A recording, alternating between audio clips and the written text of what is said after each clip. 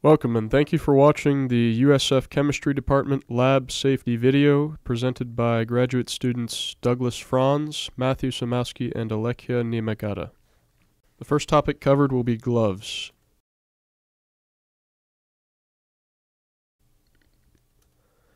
There are a few types of gloves that we're going to present. First is a disposable surgical type glove, which is appropriate for incidental contact and general use. These will be nitrile gloves, which are preferred over latex because of their chemical resistance tendency to visibly rip when punctured and to prevent possible latex allergies. More substantial gloves are required for extended use, for example, Norfoil gloves for highly toxic materials that are especially absorbed through the skin. This is an example of some highly non-permeable Norfoil gloves, which are used in this example for using materials in a strong base bath containing potassium hydroxide. The next example of gloves are the oven mitts or oven gloves, which are used to remove high temperature glassware and other equipment from ovens. Notice the gloves are worn before opening the oven and have a long sleeve to prevent any heat damage to the skin along the upper arm. They should be handled with special care because of the fact that they are hot.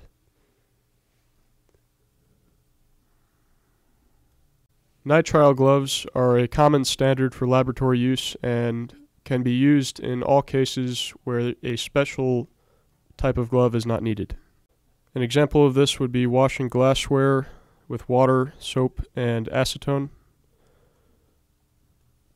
Most general use nitrile gloves are water resistant or even waterproof. The factors that should be considered for glove selection include chemical type, temperature extremes, physical hazards such as sharps or piercing objects, pH, toxicity, and infectious potential of biological hazards.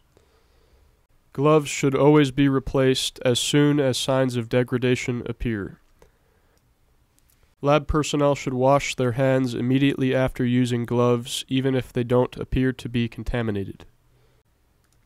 Remember to always dispose of gloves in the proper receptacle considering the hazard involved.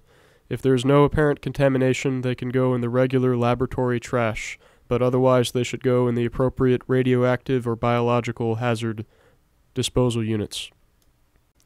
The proper way to remove gloves without risking exposure to contamination is to remove one glove with the other by pinching the palm of the opposite one, wrapping that glove in the hand remaining with the glove, and taking the clean thumb or index finger and putting it underneath the glove on the other hand to remove the other one.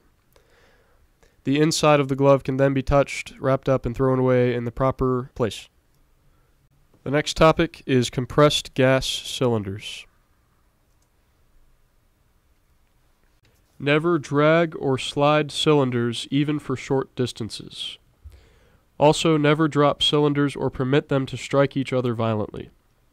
Do not subject any cylinders to mechanical shocks that may cause damage to the valves or the surface of the cylinder. Do not permit oil, grease, or other readily combustible materials to come into contact with cylinder valves. Do not remove product labels or shipping hazard labels. And finally, do not refill compressed gas cylinders. This is to be done only by qualified producers of compressed gases. Failure to follow proper safety protocol with gas cylinders could result in an explosion which can cause injury and even death. A typical gas cylinder is composed of multiple parts, the first being the tank that holds the gas. This is typically a thick metal like steel that is able to hold a highly pressurized gas. Gas cylinders are always stored properly in upright position, not on the ground.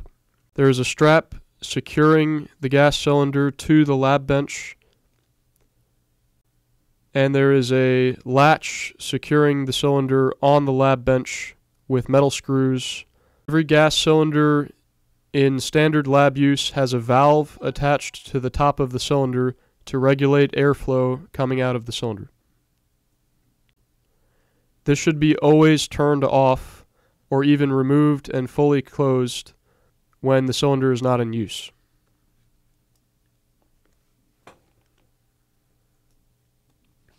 Remember the following storage do's and don'ts when considering where to place and how to place compressed gas cylinders.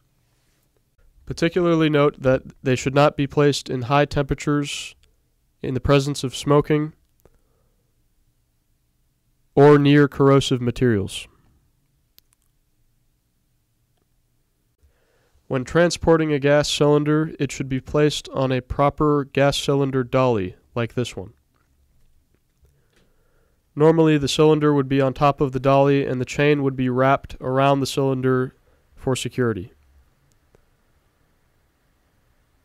When the cylinder is ready to be placed in a permanent place, it can be removed from the dolly by setting the dolly down and undoing the chain. Proper lab safety attire should be worn during this process, as in all processes in the lab.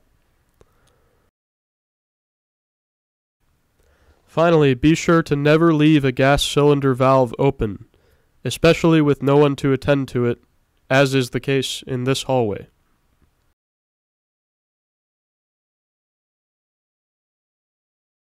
The last topic covered is safety helmets.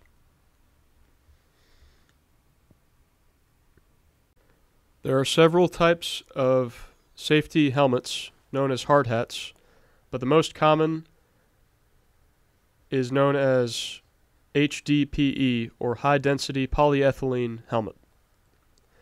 These are more cost-effective, but are heavier and require more material for shock resistance. The other kind is ABS, acrylonitrile butadiene styrene helmets. These have excellent impact resistance and can be made lighter with less material, but cost more money. The most updated standard to regulate hard hats comes from the American National Standards Institute. It states that all must have a 500 gram, 3 meter vertical drop resistance for both Type 1 and 2 hard hats. Type 1 hard hats only provide vertical drop protection. Type 2 provide vertical and lateral impact resistance. There are subclasses of hard hats which provide resistance to high voltage, for example, Class G, which is 2200 volts, Class E for 20,000 volts, and Class C, which is a conductive hard hat with no insulation provided.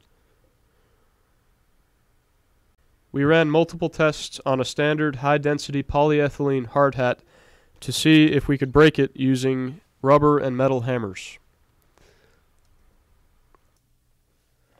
The hard hat proved to be quite hard in that it resisted both rubber and metal strikes even at high velocity.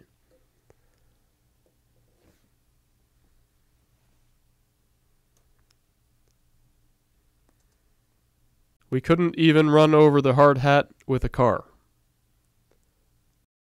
Remember always to follow best safety protocols and use all proper personal protective equipment. Don't fool around like this guy. And finally, thank you for watching.